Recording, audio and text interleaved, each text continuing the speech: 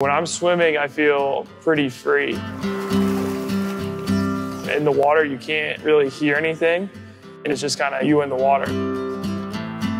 Swimming is what I do to get some silence in my life, and I just love the feel of the water and love everything about it.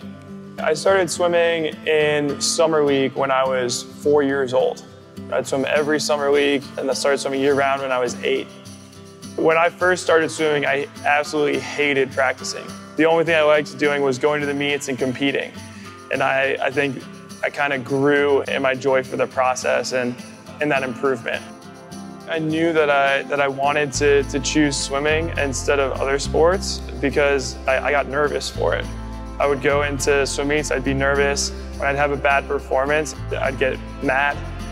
And so I knew I cared because of that.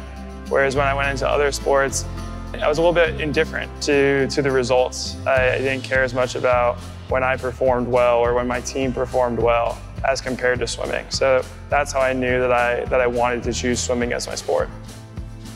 I think something that I've struggled in with swimming is that the best times don't always come very easy. Especially as you get older, it gets a little bit harder.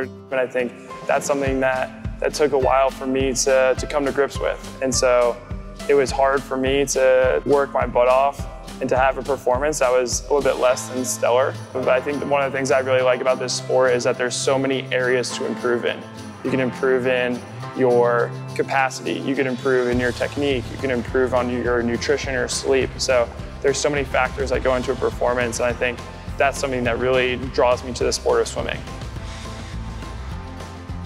I love going into the pressure situations and feeling that adrenaline rush and getting everyone's best. Like I want to compete against the best at the highest level, and I think that's something that I grew into. I think now I'm at the point where I really relish the big moments.